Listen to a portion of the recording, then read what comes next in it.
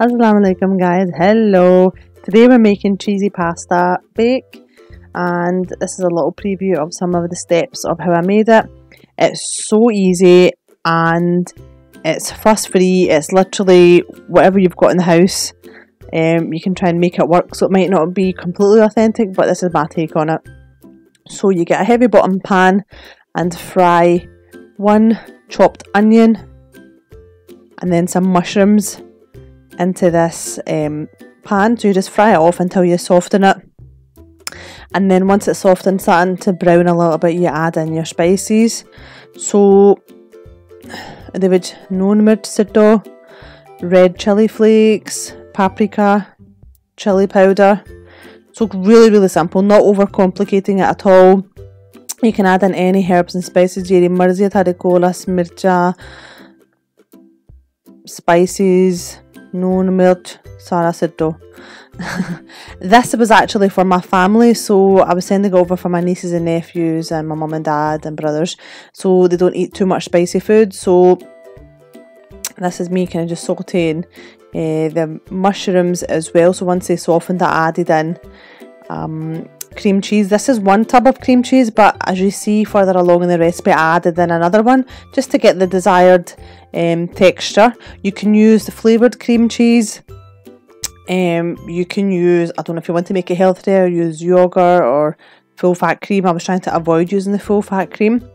So this is me just giving it a good mix. So just giving it a really good mix. You can see that the cream cheese is starting to incorporate with the onion and mushroom mixture.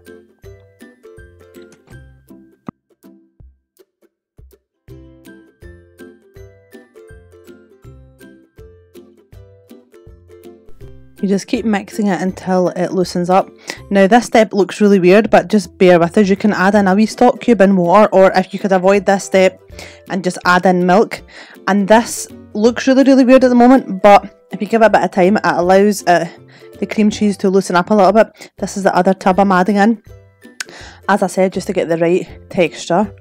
So you're just going to cook this till it gets to the kind of right thickness. It looks really watery now, but now we've put the cream cheese in, and once we add in the cheese, it will thicken up really nicely.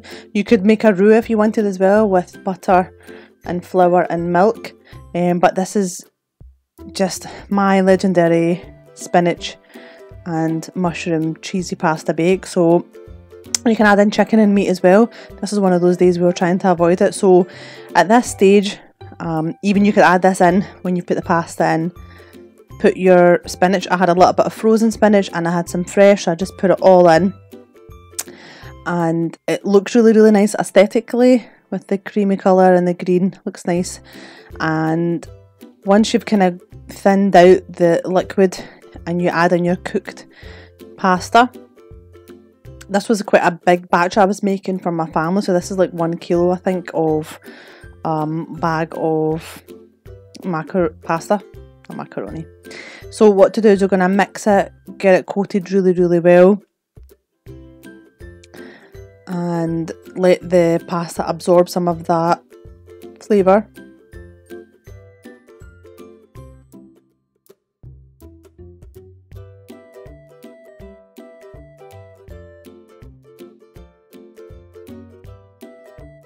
You can see that the liquid's already thickening here, so I'm just topping it up with spices again: salt, pepper, lal mirch, chili flakes.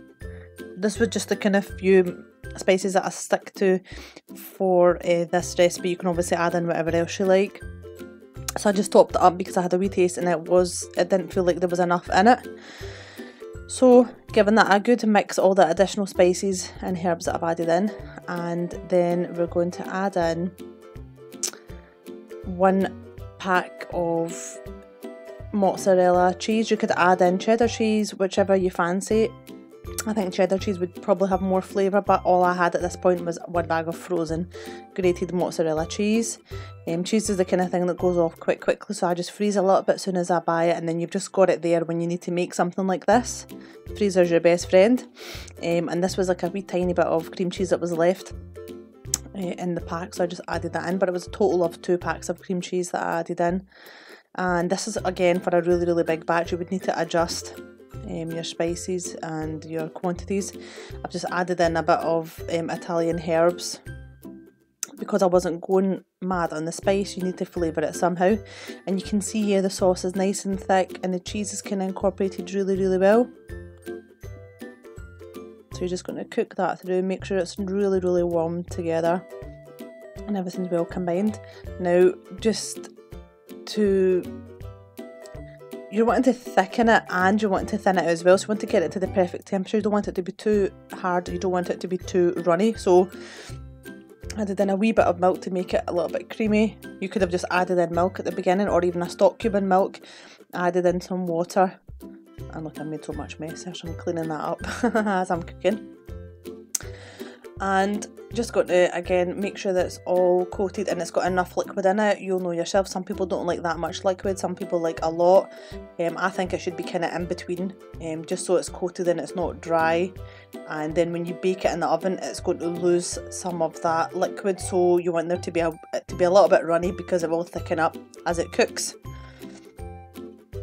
And can you see there, it's beautifully creamy, and it just looks so good to eat there at that stage. So you could even stop there, and you know me, I keep topping up my spices.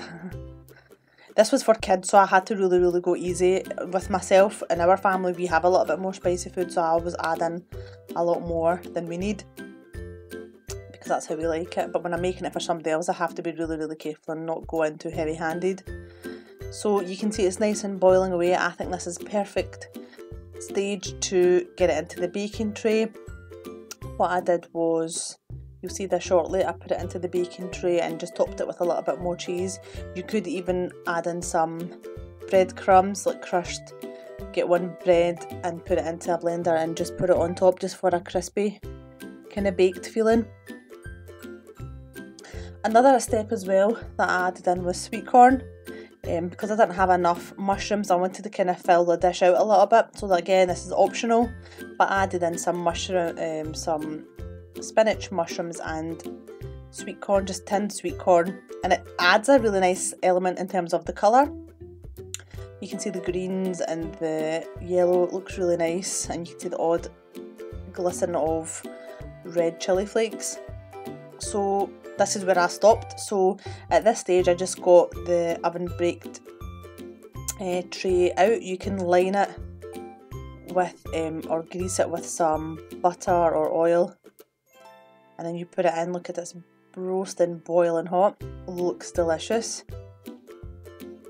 So again, I mean, you don't even need to bake it, you really don't. It's literally edible, perfectly edible at this stage.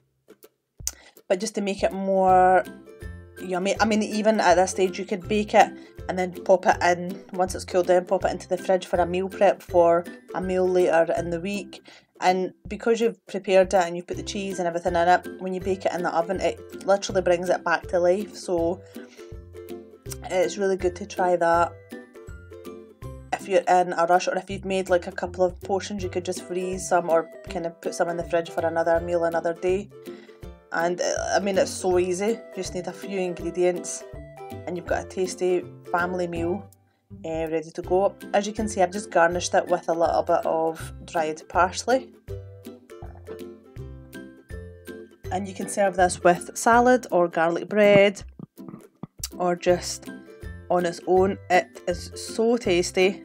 I highly recommend it. My niece loves it. My niece always recommends or suggests that I make this for her. It's one of her favourite things that I make. So I'd really recommend it. It's really good for all the family, and I'm sure it's one of those crowd pleasing dishes that everyone in the family would really enjoy. So I really hope you try it. If you try it, please let me know. Leave me a wee comment and a like, and do subscribe. Thank you. Like, share, comment and subscribe.